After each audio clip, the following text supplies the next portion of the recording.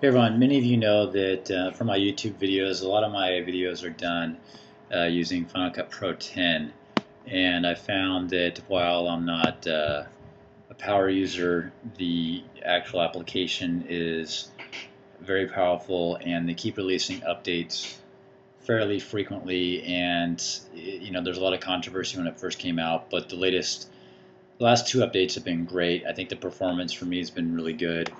I really like it a lot. The challenge I have with it is that, and it's more my laptop as well, that I hate having external devices, USB drives attached to my computer, and I find that in my 2010 MacBook Pro here that has 500 gigabytes in it, I am frequently challenged with storage management. I spend way too much time managing storage, moving things around, just in order to import more video to do work. What I want to do is put files on my network attached storage. I have a Synology device. That means I just can move my laptop around wherever I am in my local network and access that content. And I don't have a USB drive dangling from it. So you may know that Final Cut Pro does not allow you to have files on the network unless you have a very expensive SAN device, Apple SAN. I don't have that, but I found a trick on the internet basically, and I've known about this for a while, and I've dismissed it a little bit, thinking it was just too techy, too cumbersome, not ideally what I wanted. But I just, for whatever reason, I started playing with it a while ago and decided that this actually it's good enough. It works for what I want it to do. So here's what it is. Within your Mac environment, go down to the disk utility application that comes delivered with the operating system. Make sure that your network location is accessible. So I have a Synology disk station. I have a folder set up where I'm going to create a Final Cut Pro disk image. It's not specific to Final Cut Pro, but it's just a disk image. So I have a location available for that. I can see my network in the Finder. So now what I'm going to do from the disk utility, I'm going to go up to File. I'm going to go to New. I'm going to put blank disk image, new blank disk image. I'm going to call it Test. I'll use a fancy name, Final Cut Pro Test to 100 GB. And this is my network location. I'm going to put that file in my network location. I'm going to have to rename it again, use the same name basically is what I do. Final Cut Pro 10 Test 100 gigabyte. It does take some time. So you go in and pick your specific size. I go to custom. I'm going to switch it to gigabyte.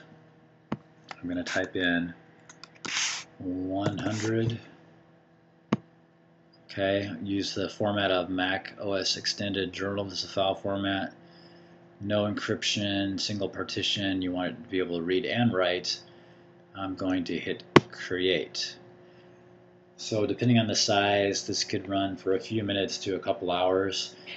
The largest I've done is 500 gigabytes, and that took a while, maybe a couple hours. I would say that it's probably not a great idea to have one large file because it will automatically use the storage anyways, even if you don't have a lot of files on it.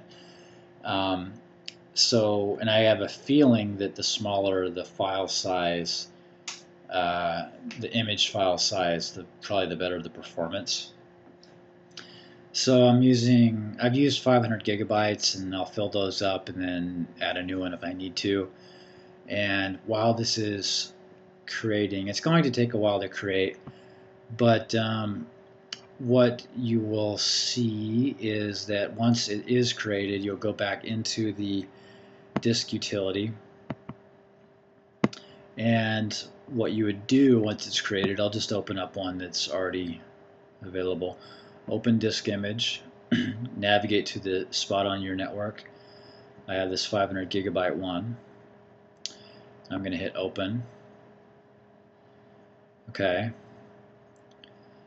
And you'll confirm it in the Finder that I have a messed up name here, but this 1 terabyte one is actually the 500 gigabyte one. And you can see if I click on that image, all I have in here is my Final Cut Pro events and the projects. Okay, so confirm that I can see that on the network and within the Finder. So let's go back to Final Cut Pro. Sometimes Final Cut Pro will pop open the disk image. Actually, it'll pop open the disk image anyways for you as long as you see it in the Finder. So here it is right here, Final Cut Pro 10. Again, excuse the name, 1 terabyte image. It's actually the 500 gigabyte one. So now it's kind of loading all up the events that I had in here.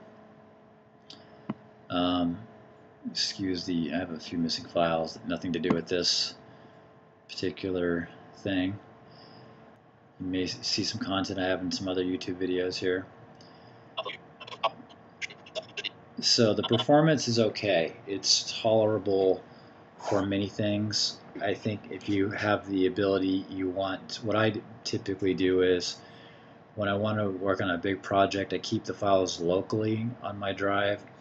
And then when I've done most of my edits or I'm just done with the project, I then move the event using the normal move event tooling up here.